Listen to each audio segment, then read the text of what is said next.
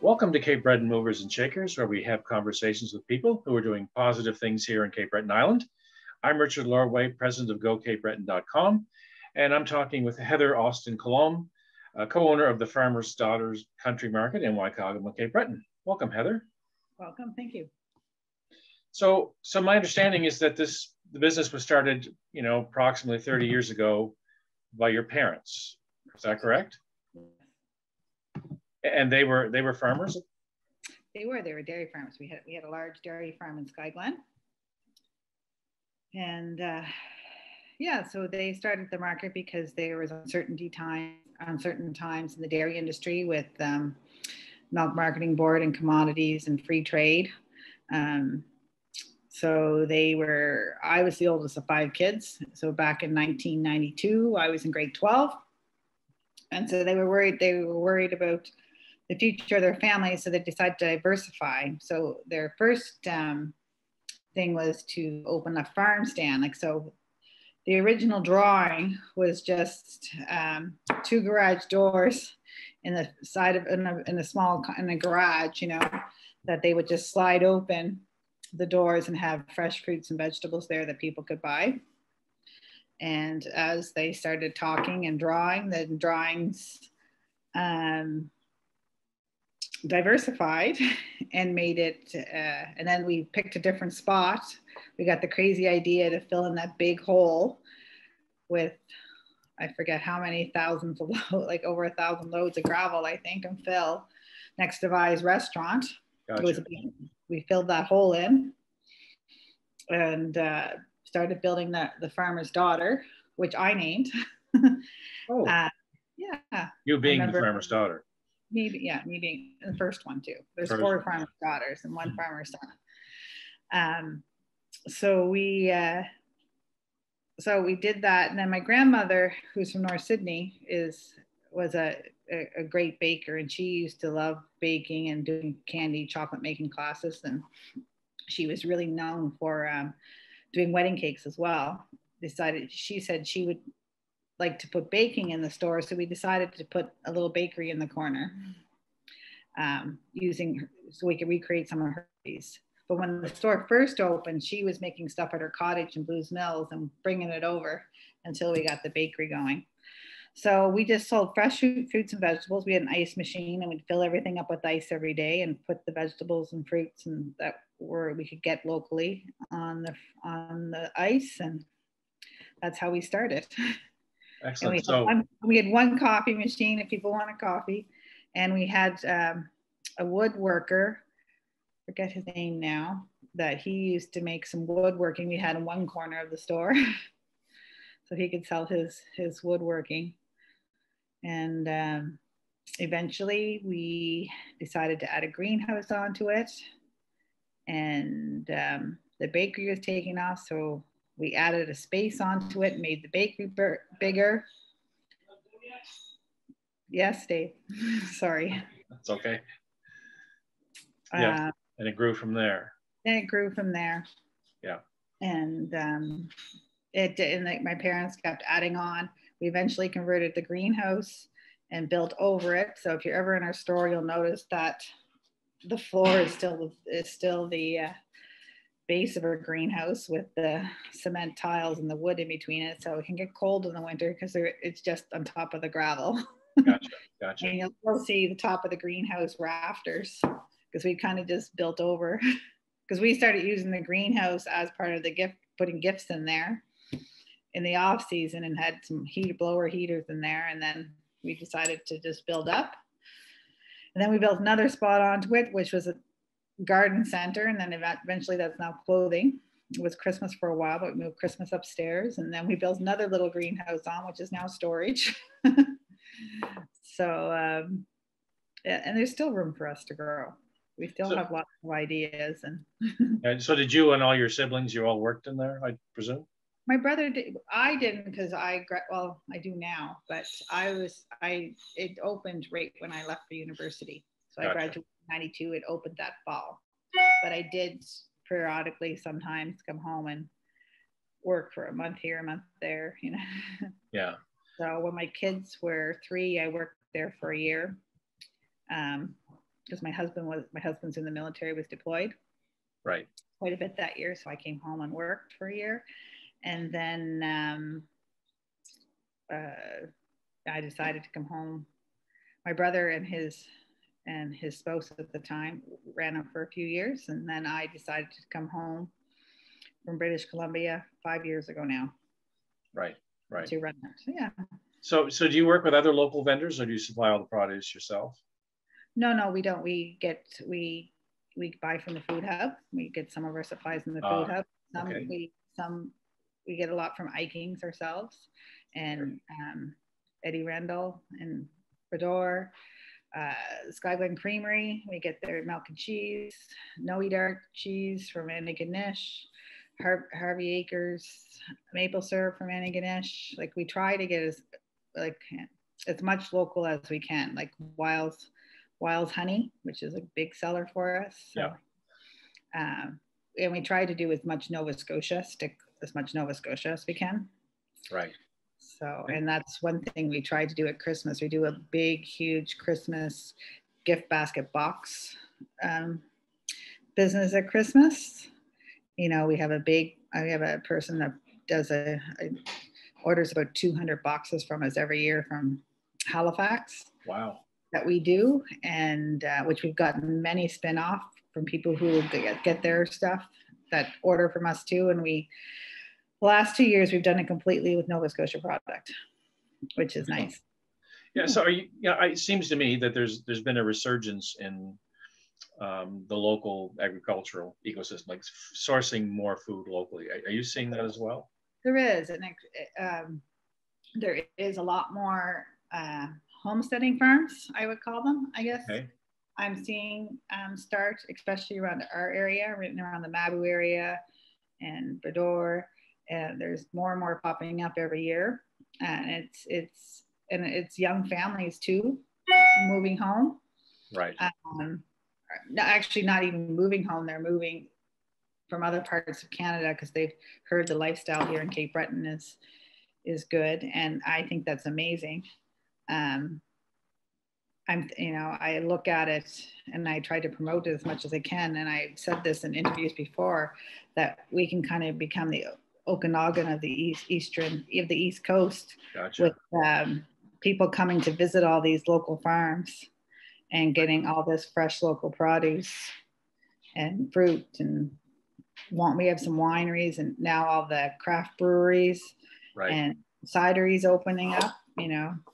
So you say there's wineries in the Sky Valley? Or? And there's a winery in Marble Mountain.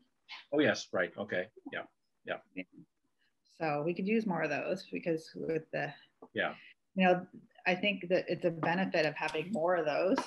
It's in my dream to I know my brother is looking at, he's starting up a cidery too, and I wouldn't mind. I'm trying to grow grapes, so maybe I could do some wine. Because we can only benefit from each other, you know. People come to Cape Breton, they can jump farm to farm, cidery to brewery to winery. You know, it makes it a destination for people. You know, and more people are more concerned of how their food is produced now. Right. So there's a huge market there. Right. So how many employees do you have now? We have about 34, 35 right now. Okay. Wow. So you must be one of the largest employers in Whycocomagh? Yes. Yeah. And I know that you certainly got a lot of publicity a couple of years back when you were recruiting, and part of your recruiting campaign was to offer land. Well, it was, it was kind of, we were in desperate need. That summer, we were pretty much employed mostly with students. Right. We go to school in the fall, and Cape Breton is busy right up to Celtic Colors. So we were really stressing like what were we going to do, and we decided to we started putting Kijiji ads all across the country, trying to see if we could get some people to move here, but no one was biting. And my sister and I at the time, we decided we just have to show people how great it is here in Cape Breton. But how could we do that? How could we what could we do unique? And my sister actually went for a hike up behind her house in Stordale, where we have a couple of 100 acres that my grandfather acquired many, many years ago. And it's mostly woodland on top of a mountain. And she came back, I know what we could do. We have all this land, Heather, and we really can't do anything with it. You know, we could lumber it, but it wasn't, we're not into clear cutting or lumbering and all that.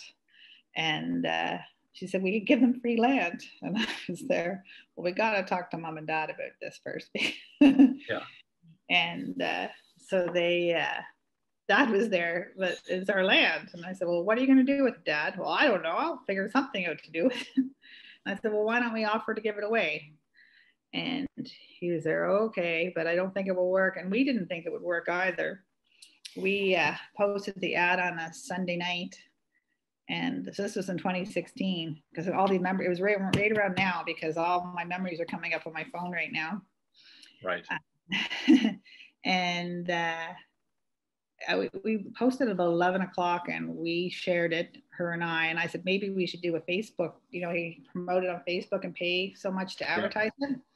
And she said, well, let's wait to see what happens. And we figured, hopefully, we were hoping for maybe 100 people to apply. And the next morning we got up, and I think there had already been, I don't know how many views, because when you have a business, you can see how many views, and they're wow. And then we were being tagged on radio stations in Halifax, and we went to there, and they were asking, would you move to Cape Breton, you know, to work at the farmer's daughter? And there was like jokes like, no, I moved to Cape Breton to live with the farmer's daughter, date stuff like that, you know. The old joke, yeah. And I was there, wow, like we're on the radio. And then all of a sudden we were getting calls from news people. And it was funny, I posted, like, I think the day after, how I had 3,000 emails sitting in the account. Oh my Lord. And I thought that was amazing. But still today I'm sitting with 40,000 unread emails. So, I mean, how did you manage that? How did you manage all those? I didn't. Yeah. Didn't. And that, I guess, and that is, you know, when you look back at it now, I wish I had, you know, Cape Breton Partners did jump in and tried to help, but it was kind of beyond their scope at that time too. They kept giving me people to try to go through the emails. But, you know, in the end, we probably, between Facebook and emails, there's probably, and the count now is about 400,000. Oh my Lord.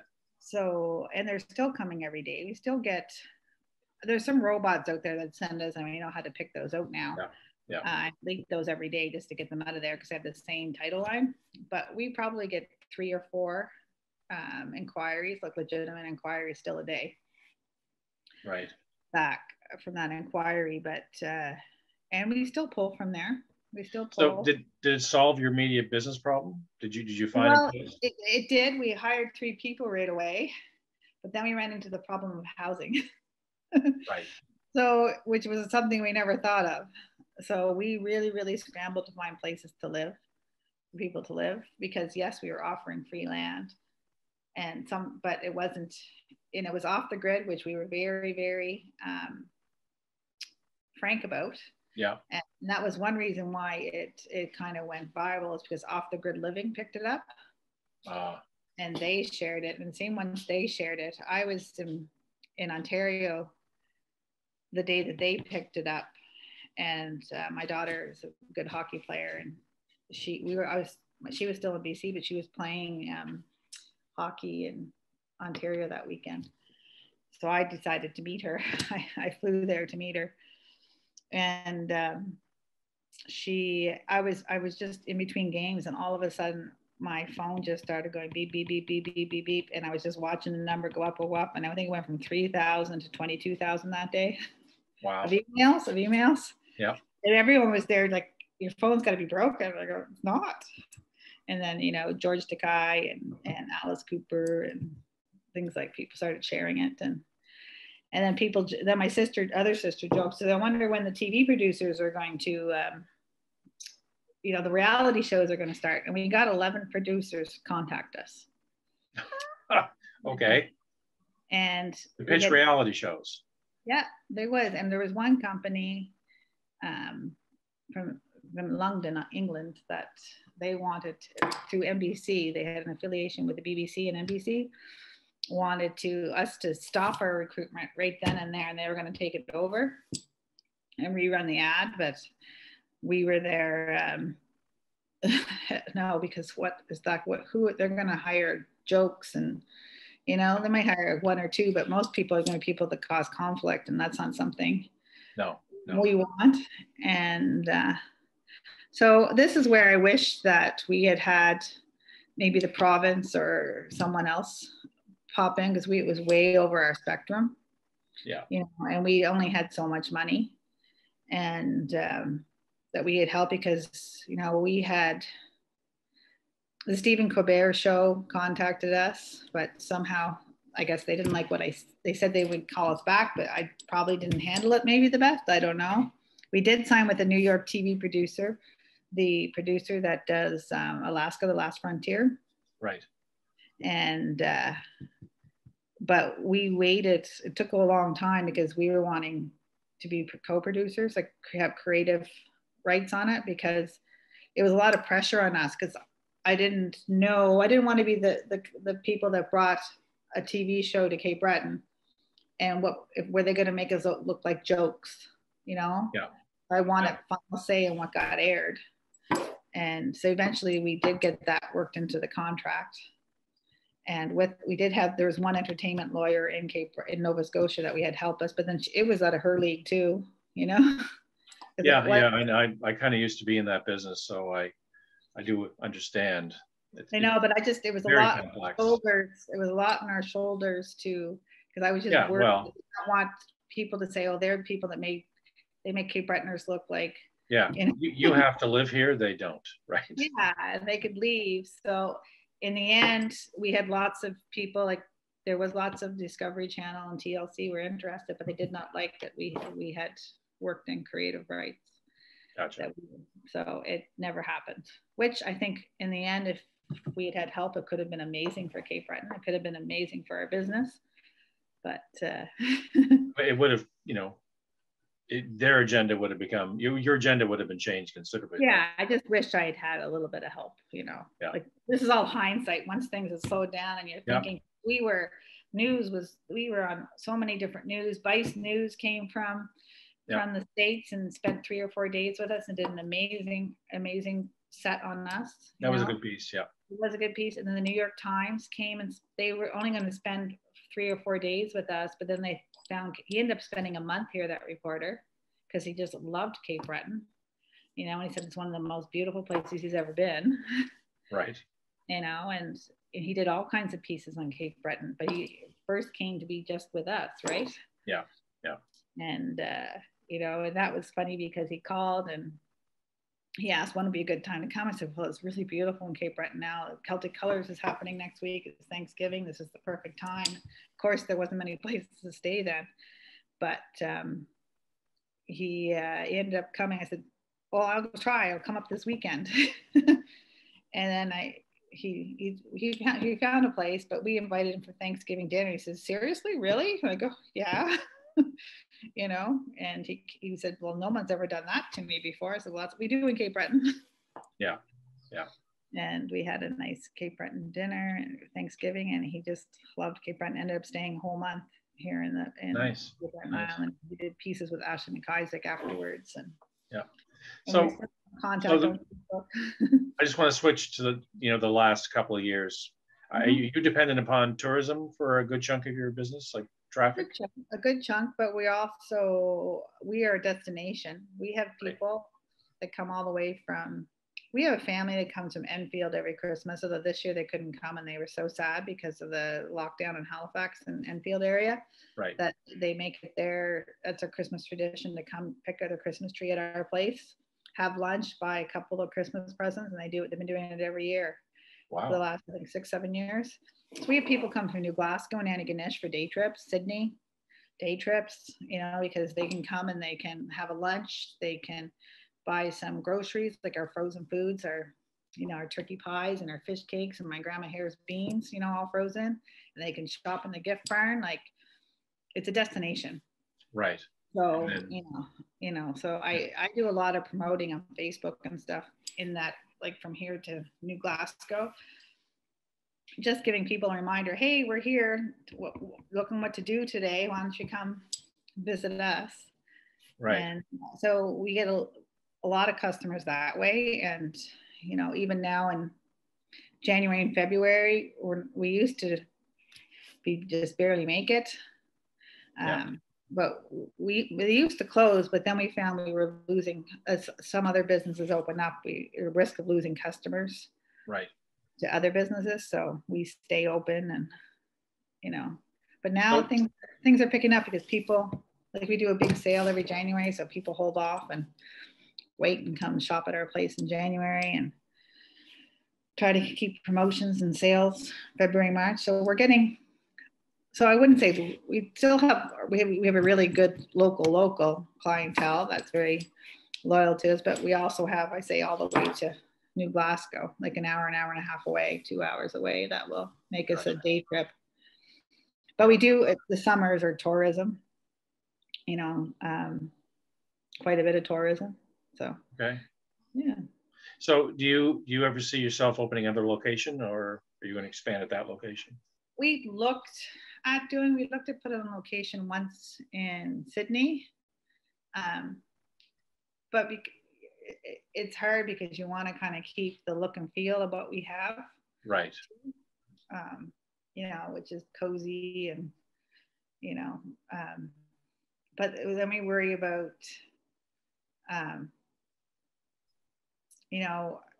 like I've looked at going to the deck, when Kingston Landing closed there. I thought, oh, maybe that could be a place for another farmer's daughter. But I thought it would take away from this store, Right. So, okay. And I had some workers that have been with me, 18 years.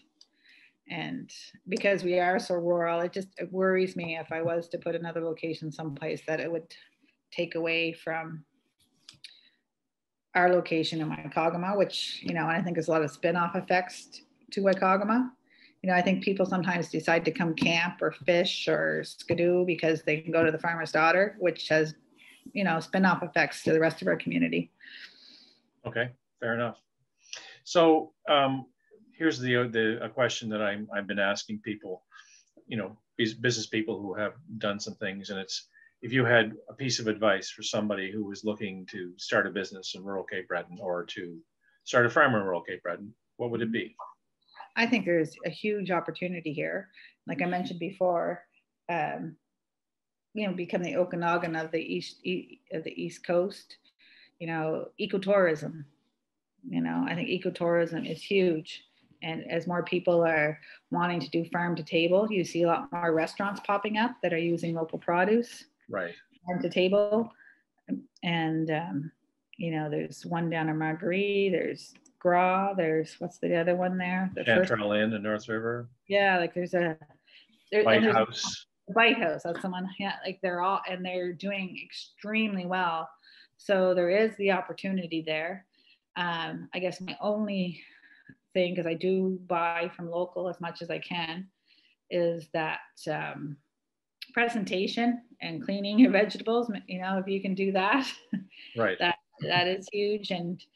And invest in some good packaging and displaying. Yeah. And do a little bit of homework on keeping your vegetables fresh and picking. Sometimes the way I get it, I don't get stuff very fresh and it's limp, and you just can't come and do it. Yeah. You need to do your research, and you need to ask,